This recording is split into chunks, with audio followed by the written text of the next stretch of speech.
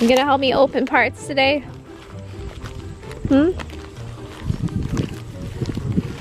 Alright, so apparently all of the farm hands have showed up to help. Hey, you gotta finish opening the bag for me. Guess what? It is time to work on the haybine, hay mower conditioner. You know, it works better if it's over here. I might have to go look for that in a little bit.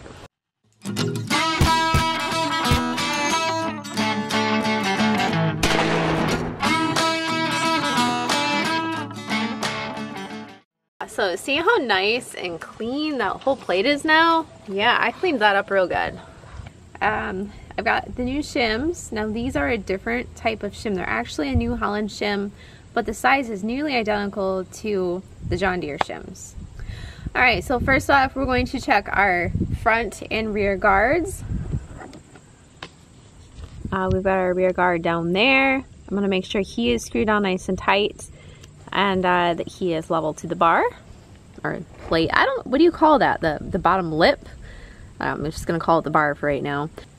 So we're gonna have to make sure that he is cracked because he's a key player too. And I know that we were having issues with him initially.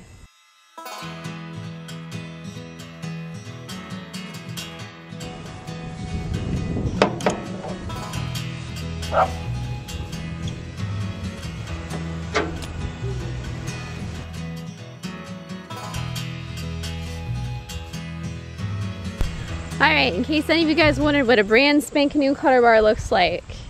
Normally they arrive with a little cap on the end here. This one didn't. So that's a little strange to me. And once again, the welds are very questionable. I mean, you got bubbles, you got dots. That's not really something you want to see on a high energy piece of equipment.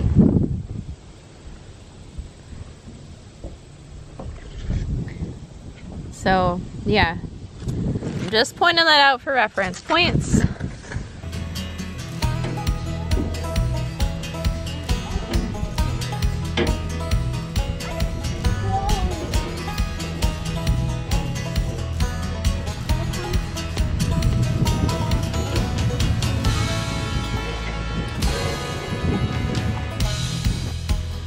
Alright, is it just me? Or does this look not quite right? So this is why I didn't do it this way to begin with, because it just seems a little...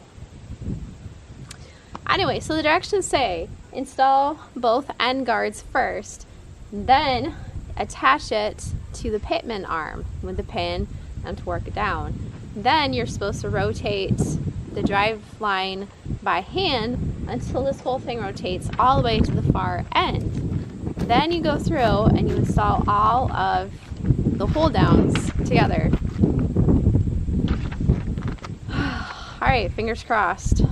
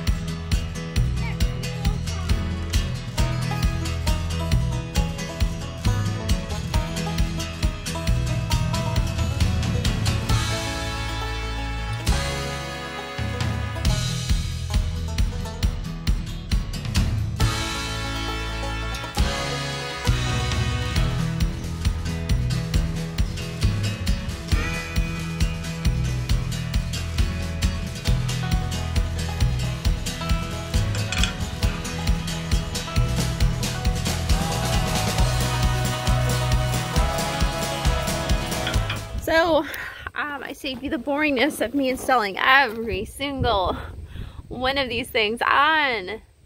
Yeah, it took a couple hours. And it's tough being cramped up under here. I did have Aaron under here with me for a little bit, and it was just a little bit too dicey. Even though he's smaller than me, it still, I mean, he was inches from those blades, and I'm like, yeah, you're a little too wiggly to be this close. So unfortunately, he didn't get to help.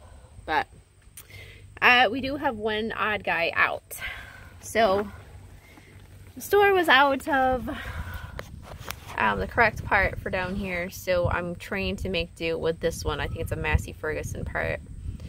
You can see it doesn't fit precisely. This is a regular hold down right here. This is not the non-clog. This is the non-clog kind, which has a top and a bottom. This is probably the kind that you guys are used to seeing, especially if you're working on a combine. And these work good with tough crops, and these work good with grass hay.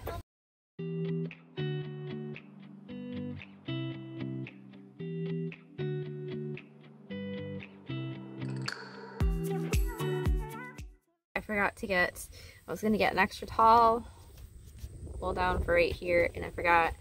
So I'm just going to hope for the best with this guy.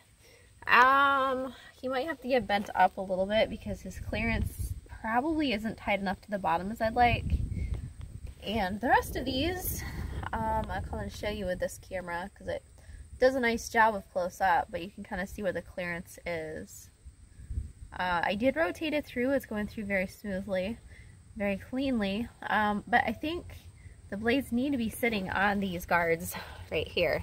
That's my understanding, is it needs to be actually sitting on the guard and not just floating above it. So, I mean, overall the clearance is really good on most of these. That one right there might be a little bit tight on the top one, but I can go through and readjust it. I don't have the final hold downs up here until I get this adjusted, or sorry, underneath adjusted. But yeah, so that's what I'm going to be working on now, is just fine-tuning everything and adjusting it as need be. Ooh, and then hopefully get out and get cutting. But unfortunately, I also have to throw some dinner in the crock pot somehow. I have no idea what that's going to be. Wish me luck.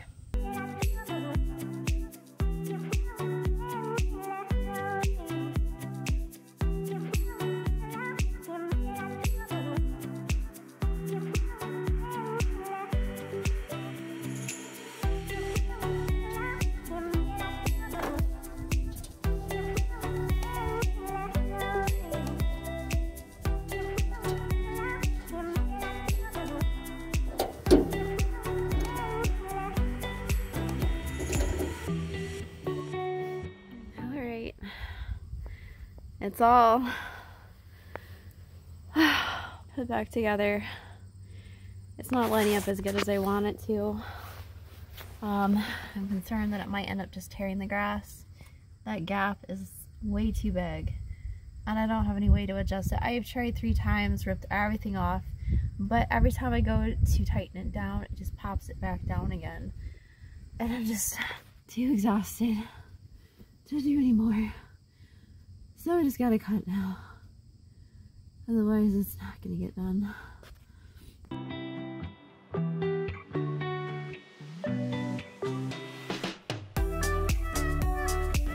Alright guys, here we go.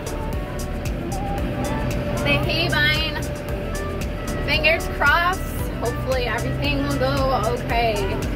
All of your prayers are appreciated. And if you're not already subscribed to WTFarm Girl on YouTube, go check it out.